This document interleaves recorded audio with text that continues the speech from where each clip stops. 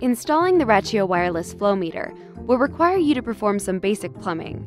We recommend hiring a professional plumber or sprinkler installer. Install the flow meter within 300 feet of your Rachio 3 controller. The controller needs to be installed, connected to Wi-Fi, and operating correctly before proceeding with the installation of the flow meter. Before you begin, identify the size and type of pipe used in your system: copper, poly, PVC, or PEX.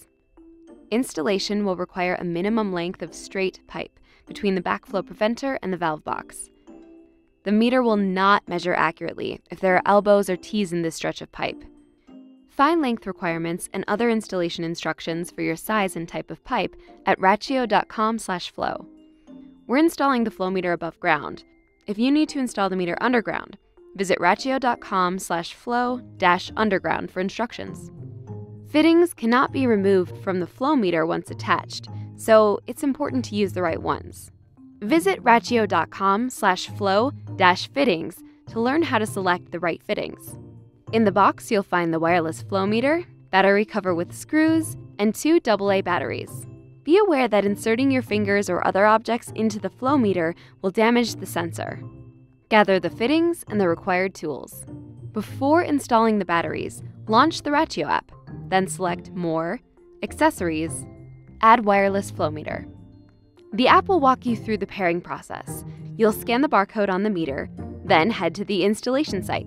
The app will prompt you to install the batteries. Then the meter will pair with your controller. A momentary green light confirms the signal is strong enough. Make sure the flow meter is within range of your Rachio 3 before cutting any pipe. Fold the barcode over the batteries and tightly secure the battery cover. Turn off the water at the backflow preventer or the main shutoff. Then use Quick Run in the app to depressurize the system. Simply run any zone for 1 minute. This will relieve pressure in the sprinkler pipe. Next, twist the 1-inch PVC end of each fitting onto the flow meter until they are nearly flush with the meter housing. Water flows from the backflow preventer to the valve box. The flow meter must be installed in between the two. Measure 6 inches from the last elbow or T. Make a mark where we will later make the top cut. Now measure from this top cut down the pipe as indicated in the online instructions for your type of pipe. Make a mark for the lower cut. Double check your measurements, then place a small X on each of the cut marks. The fittings will need some room to grip the pipe. Measure up from the top cut mark as indicated in the directions. Make a new mark for the overlap.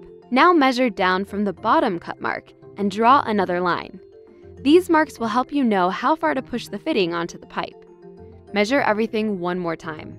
The top cut is down 6 inches of straight pipe after the backflow preventer. The bottom cut is below that as indicated in the instructions for your type of pipe. Insertion depth marks are above the top cut and below the bottom cut. Measure twice, cut once. Align your pipe cutter for the top cut. X marks the spot. Rotate the pipe cutter, tightening every few rotations. There might be residual water pressure in your system. Don't be surprised if some water comes out as you complete the cut. Then move down to the lower X.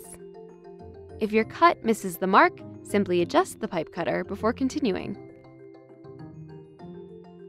Remove the pipe, then smooth the rough edges of the cuts, inside and out, with sandpaper or a deburring tool. Take your time.